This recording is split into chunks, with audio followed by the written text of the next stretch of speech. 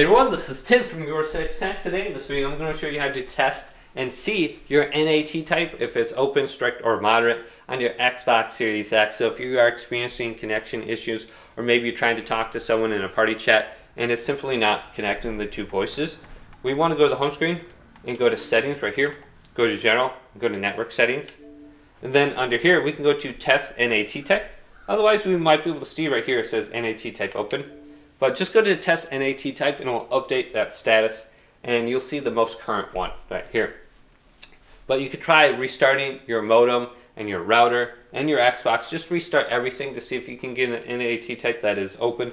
Otherwise, you can try messing around with your different ports. You can go to the port selection options on the Xbox Series X to see if that opens up anything. So it says checking the connection right here.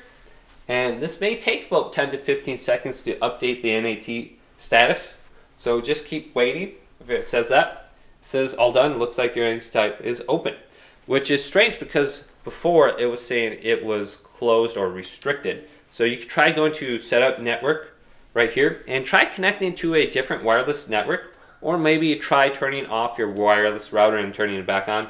Or you can try going to go offline and then come back on, forget wireless and then reconnect.